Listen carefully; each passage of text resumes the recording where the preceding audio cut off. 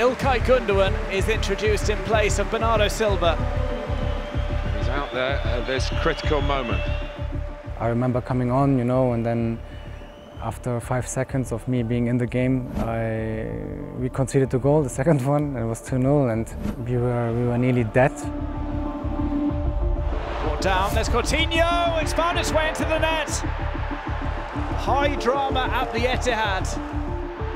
I was expecting to start actually that day, I was preparing myself because I was quite sure, I was confident that I'm gonna start the game, and I'm gonna play. And then finding myself sitting on the bench, I was frustrated, I was angry, I was disappointed.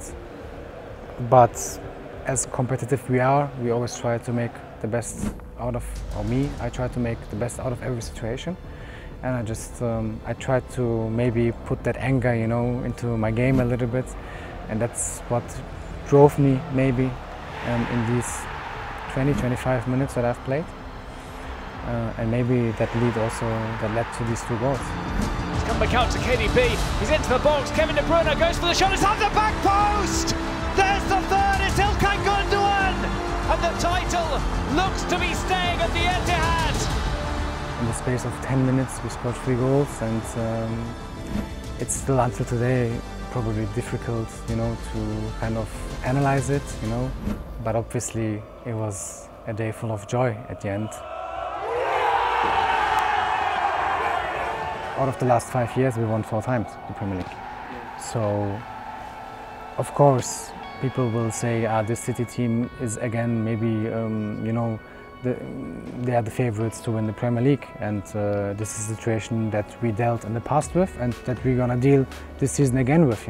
It's kind of normal for us, and obviously, it's also our target. I'm very confident that this season we're gonna be strong as in recent years.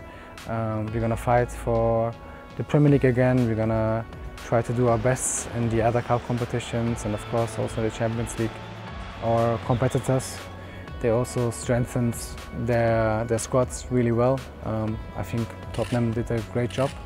They're gonna be really strong, I believe, this season. Chelsea is gonna be strong again. United is gonna be stronger. And of course, Liverpool is strong every year, So they will try to make our lives, especially, as hard as possible. So it's not going to be easy, but it's never easy. It's always difficult. It's always challenging. But at the end of the day, this is also what you want,